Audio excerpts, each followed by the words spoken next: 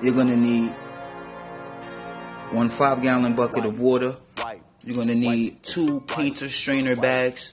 You're gonna need 1 stick, 2 zip ties, and you're gonna need all organic sea salt, real sea salt with minerals in it, indigenous microorganisms. You're gonna go to a leafy shaded area, pull back the leaves, take a little bit of soil. This is very rich and there's a lot of microorganisms in there. Place them inside your strainer bag.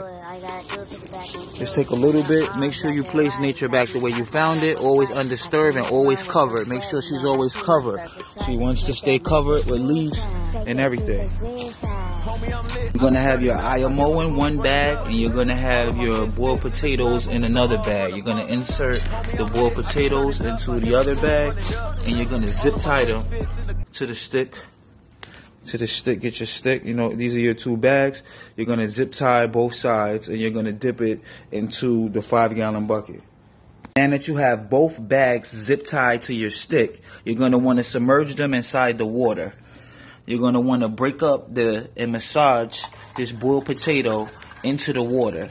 And also you're going to do the same with your IMO samples that you collected that's in the other bag. You're just going to break your potato up. You're getting your starch nice inside the water. Make sure it's, you know, getting straight through the bag and getting nice into the water. Getting nicely. 72 hours later, we're checking on our indigenous microorganisms. I'm going to open up this bucket.